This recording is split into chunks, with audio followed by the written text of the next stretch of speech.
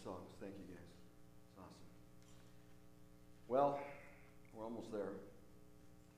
I forgot one announcement, and I got to give it to you, or I'm going to get in trouble from Kathy Hirsch.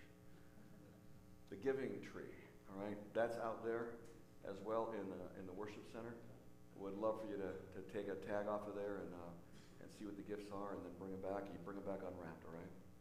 There's just a lot of opportunities for us to be used by God to work in people's lives today. Hey, you're sitting in my chair, man. I'm just kidding. I'm just kidding. It's all right. It's all right. Yeah.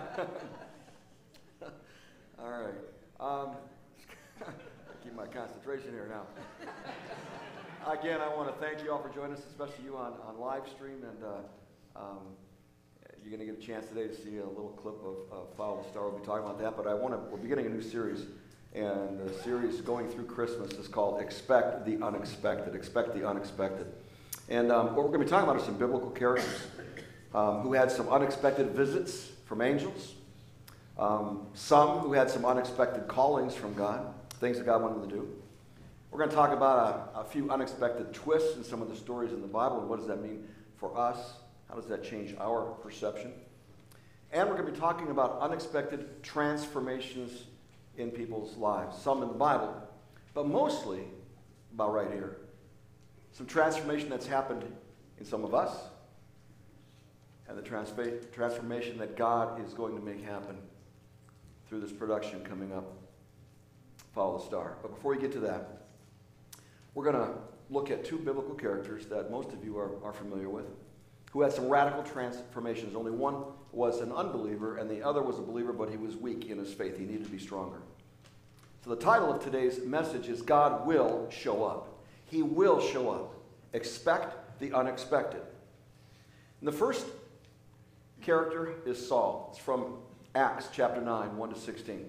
I'm not going to put the words on the screen. You can just listen to them, but I'm going to walk us through this. If you got your Bible, that's great, or you can write these down in your notes and read them later.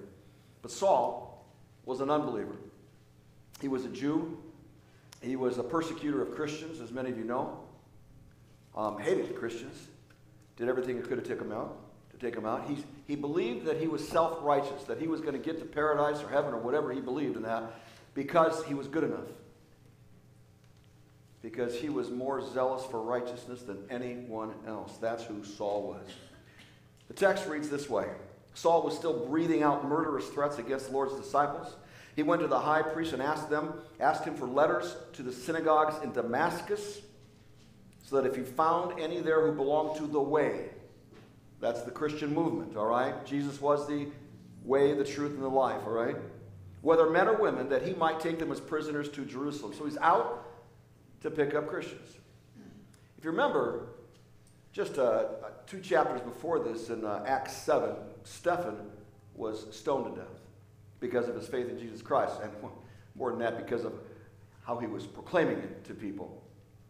And Saul was there, standing with his arm out to hold their cloaks so that their aim would be better as they threw their stones at him.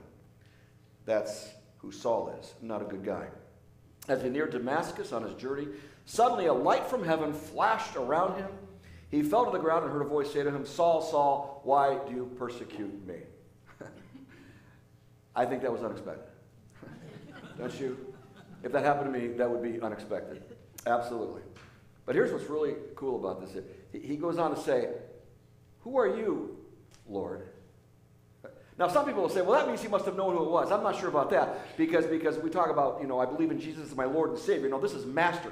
And Saul just got humbled. This arrogant, self-righteous man was on the ground. He hit the deck, and he's calling this voice his Master. All right? Now, if that's true, then how unexpected was the response he got? I am Jesus, who you are persecuting. I have risen from the grave. I'm real. Stop killing people because they believe in me. Okay, he didn't say all that. I just added it, but he had to be thinking all that. He says, it goes on to say, now get up and go into the city and you'll be told what you must do. God doesn't ask people things. He tells them things. The men traveling with Saul stood there speechless. Well, wouldn't you? All right? Because they heard the sound, but they didn't see anyone. So Saul got up from the ground, but when he opened up his eyes, he could see nothing. Another unexpected deal. So they led him by the hand to Damascus. How humbling. For 3 days he was blind and did not eat or drink anything. A little PTSD. This guy was traumatized, convicted, out there killing Christians, calling them a bunch of phonies and fools because they believed in a risen Jesus.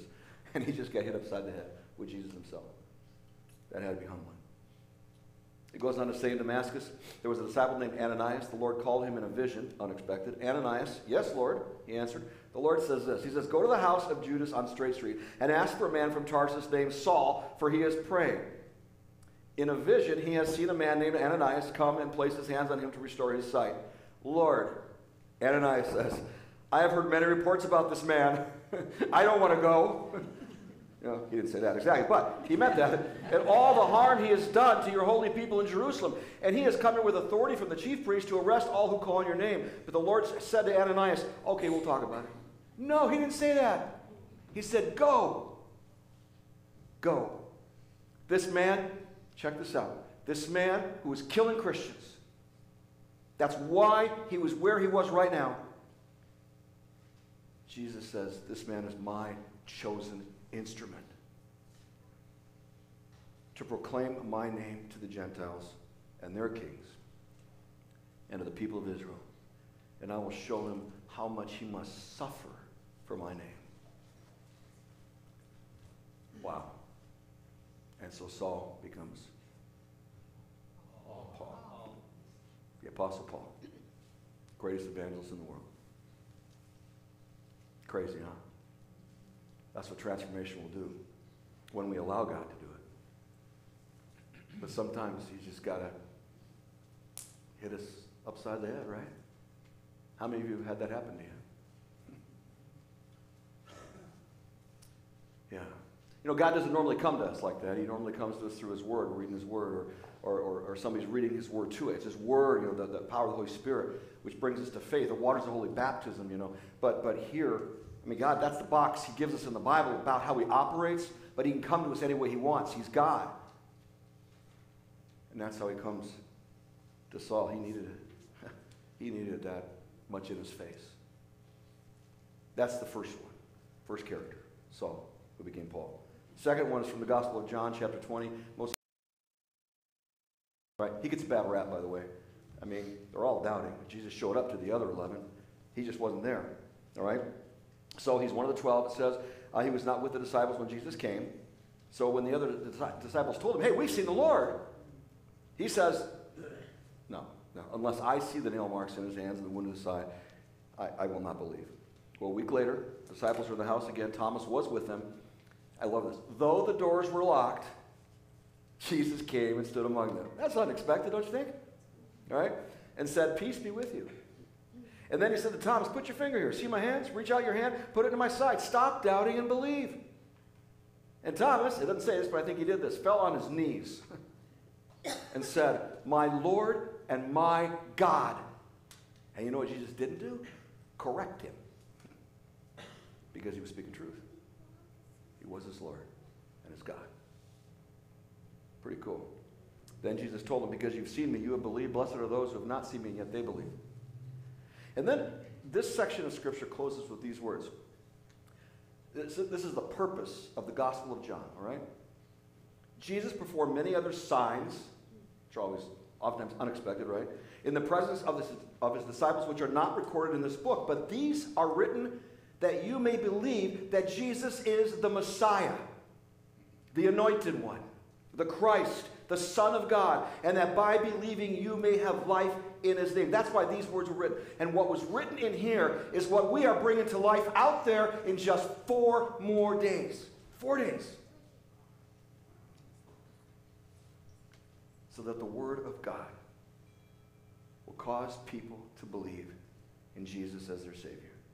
I share these 2 stories with you because and the Bible is full of stories like this, but in the hope that over these next few days we will all become keenly aware of 2 things. Thousands of people Thousands and thousands of people are going to be walking through our campus in just 4 more days. Some will be driving through the parking lot. Most will be walking right through here. Right through here. Some are going to be unbelievers and need transformation. Some are going to be believers, but weak and need to be strengthened. That's the first thing. Be aware of that. The second thing is that God will use His Word. He will use His Word through us as His delivery system. All right? That's what this is all about. To do what? To convict, like Saul, and convince, like Thomas, those who are weak, of the reality that there is a Savior who means what He says and what He did on that cross and from that grave. Expect the unexpected. And now, know that God will use you. That's what I want to get across today more than anything else. God will use you in ways that sometimes seem over the top excessive. You know, things being asked of you maybe that you don't think should be expected of you.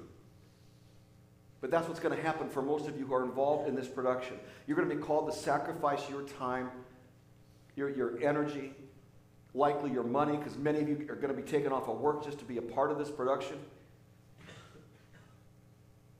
You're going to be asked to do far more than what maybe you think the expectation should be. And for those of you not directly involved, you're not off the hook. Because if you're a part of this family here, you pray. You pray for those who are involved. Pray for their health. Pray for their safety. Pray for their humility, because that's what it takes to be used by God. And pray for all the people who are coming through. Pray, pray, pray. God will use you and use your prayers for His sake. Is that a lot to expect? Yeah, but we've done it before, 4 times. 4 times.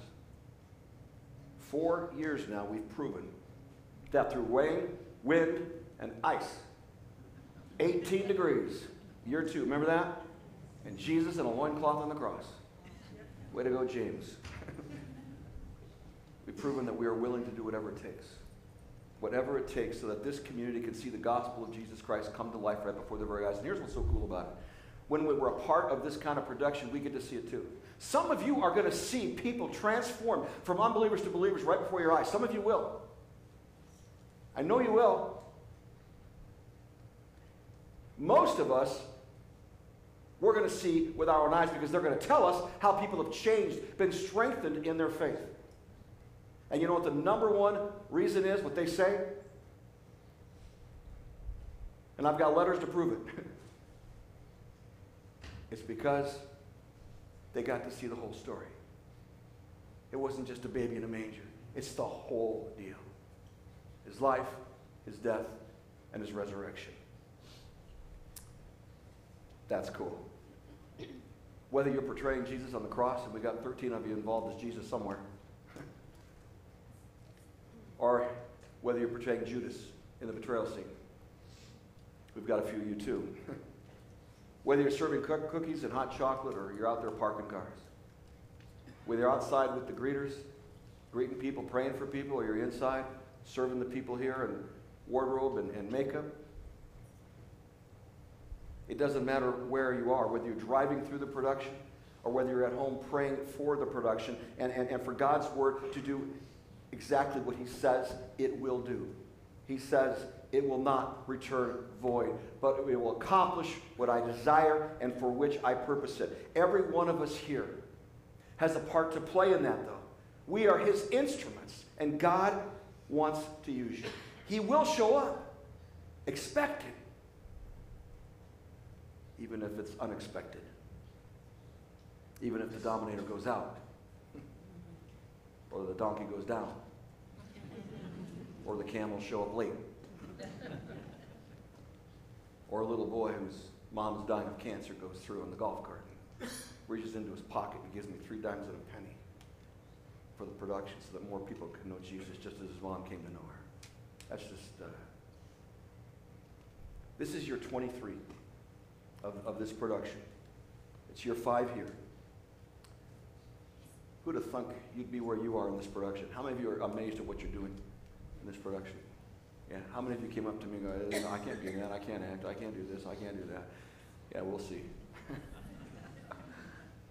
300 people. Even more than that this year. How many of you remember when I first cast the vision for this? How many remember when that was? I'm so glad you could. I should have called you because I couldn't remember. I know what year it was, but I was trying to find the sermon itself because I wanted to reread it and kind of get back. It's his 5th year anniversary, you know? I finally landed on it, but I should have called up Stephen earlier because I called up Stephen to talk about something else, and I said, hey, do you remember? He goes, oh, yeah, it was Christmas Eve 2011. Then I called up Matt and said the same thing. I'm like, everybody knew but me. Anyway, so what I did was I took that message, and I have some excerpts. I just want to share these with you, so I'm going to read them from that message 5 years ago. I got to tell you, I've seen some pretty cool nativity scenes, and I've seen some of the most magnificent Bethlehem pageants anywhere in the world during Christmas, except one place. And here's how one church has been doing it in a production called Follow the Star. And so we played a PowerPoint that had about 20 slides, 13 scenes in Southern California at that church. Excuse me.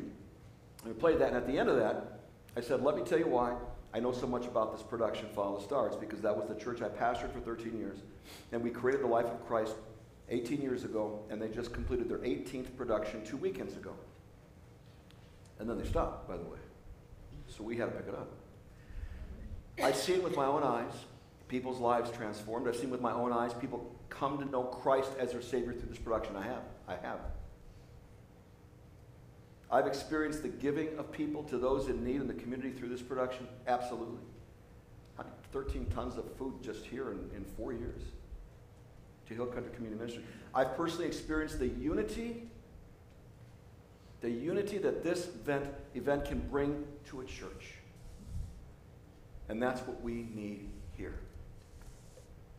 5 years ago. That's what we needed. Now we got it. Right? Every year since I've been here 4 years now, I've considered rolling this out as an idea for our church to bring to Texas. And each year something came up that just made me think, now's not the time. It's just not the time. But now it is. I believe that. I know it is. I mean, hey, we may not have the new building yet, but we got the parking lot. Remember that?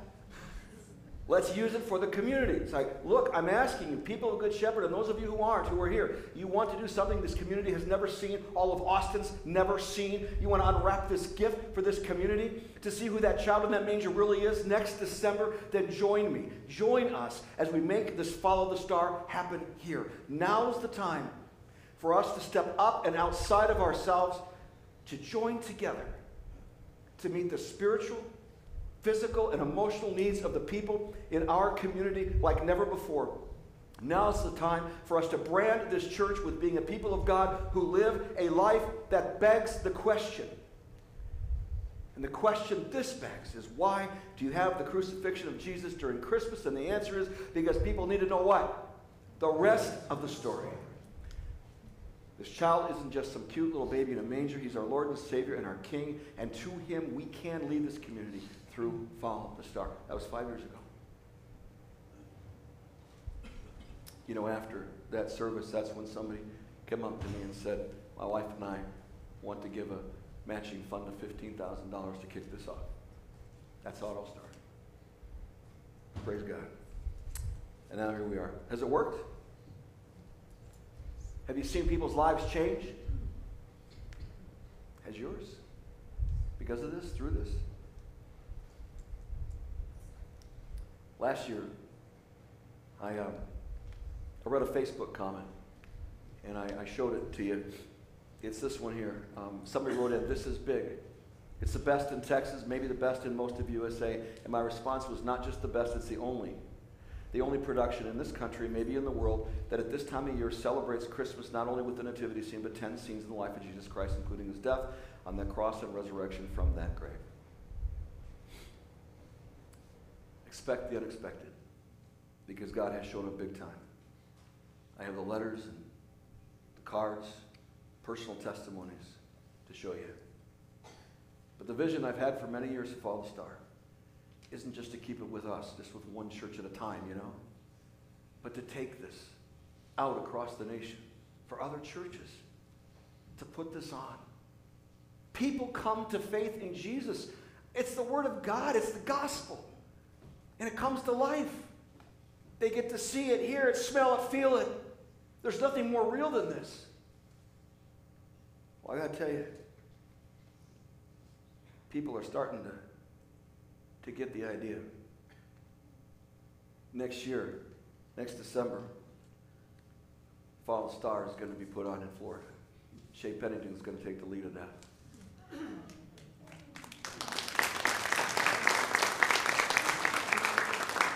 Next year, I got a good friend coming down with about 30 people to watch this production, and maybe they'll be here for worship on Sunday.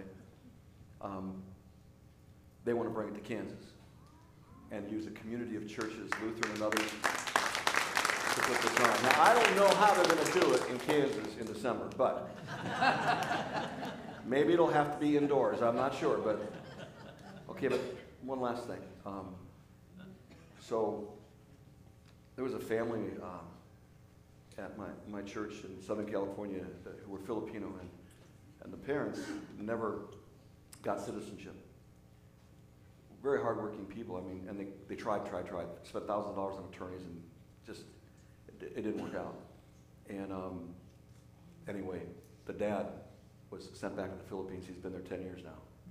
I got to know him very well because every Christmas Eve he'd make us a meal. Yeah, spicy shrimp and salmon and stuff like that. He knew what I liked, and it's just a neat guy. Manny is his name. And 2 months ago, he emailed me and said that his pastor wants to put it on at their church. Not the church, in a parking structure in Manila of the Philippines. Praise God for that, huh? So I'm going to work with him on that, and I guess I'm going to have to go and consult. More and more people are beginning to see the importance of helping people know the rest of the story. They got to know who that baby is, guys. They got to know who he is. I'll never forget that story about that little girl, 7, 9 years old, standing at the cross, the crucifixion scene, and she's crying, and her mom says, what's wrong? And she says, that man is that baby. She got it. She got it. That child isn't just some cute little baby in a manger. He's our Lord. He's a Savior. He's our King. And to him we can lead people in this community through Follow the Star. God will show up. And some people's lives will be transformed. Expect it. But then again, expect the unexpected. We're going to watch that clip. In 2015, Follow the Star.